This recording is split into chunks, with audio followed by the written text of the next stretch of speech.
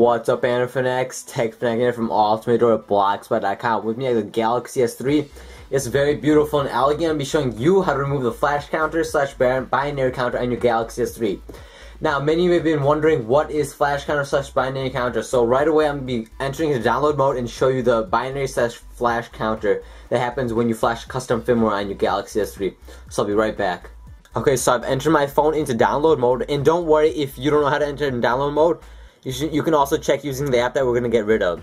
So right there, hopefully it focuses. If not, let's just zoom out and give it a few seconds and zoom in through here. Hopefully it'll work better.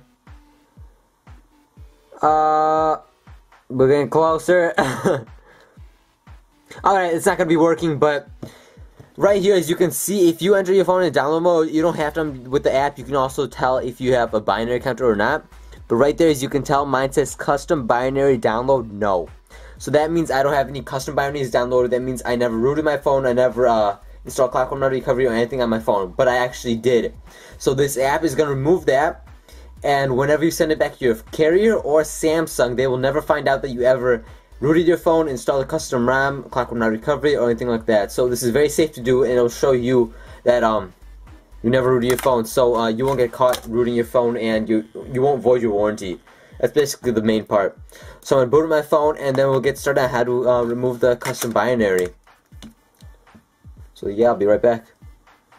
Okay, my phone is booted up, and right there you can see is called Triangle Way APK. So that's an app that you just install, and as always, I have a link in the description below on where to download it.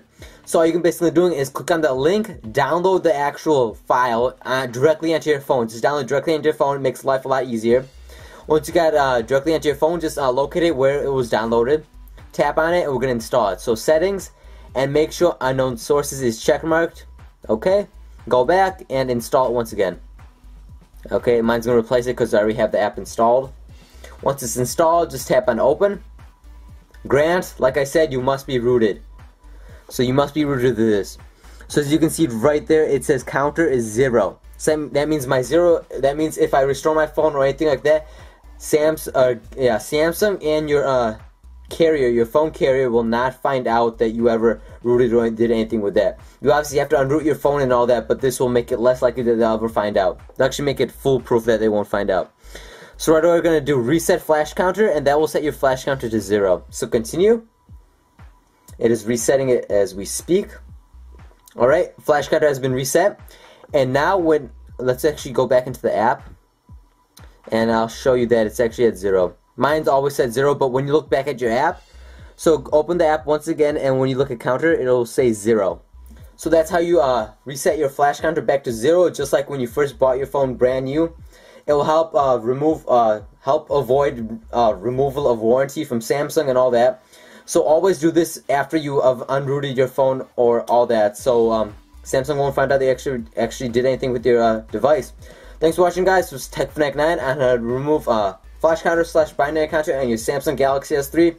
This process will work for Verizon, Sprint, AT&T, T-Mobile, US Cellular, the i9300, the Canadian version, any type of Galaxy S3 in the world. So this is a very universal process to fix your flash counter problem.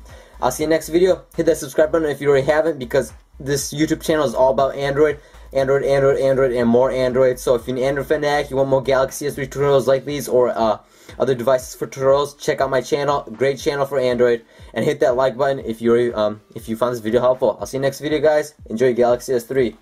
Yeah.